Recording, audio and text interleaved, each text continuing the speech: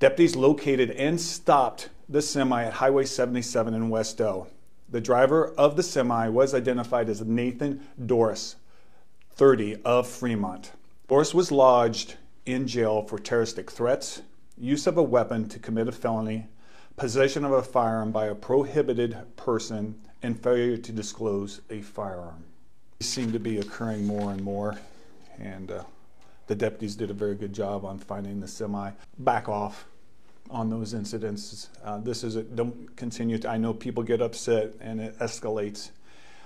Any more of these days, you don't know what an individual is going to be willing to do.